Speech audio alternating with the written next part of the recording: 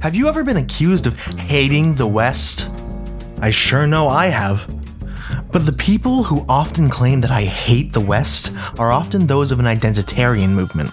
I'm talking white nationalists. But the irony of this entire claim is that from what I can tell, white nationalists hate the West. They view the West as a superior culture that needs to be saved and so on. But let's analyze a few pillars of this culture. We'll talk science, art, and politics. In terms of science, white nationalists will take whatever suits them in their current narrative, whether the science be cutting edge, outdated, or pseudoscience. Take, for instance,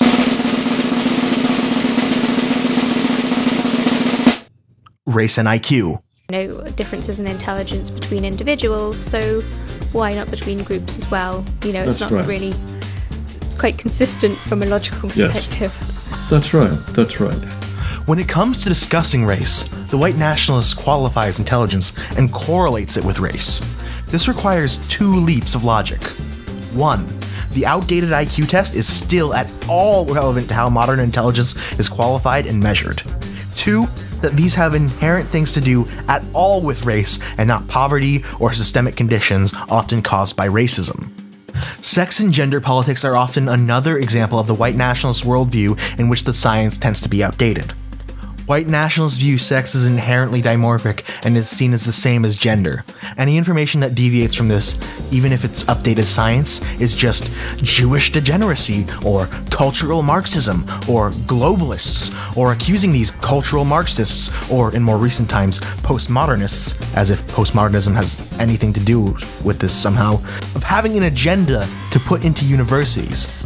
All of these also mean the same thing. They're all targeted at meaning the Jews. But let's talk about art. When white nationalists talk art, they inherently mean art that fits my worldview. To them, art has changed, and it's caused by the aforementioned cultural Marxism. Art's changing from classic beauty is caused from the same roots of free thinking and Western values, and the idea of provoking thought, which is kind of the point of modern art. Their understanding of beauty and art is only surface deep.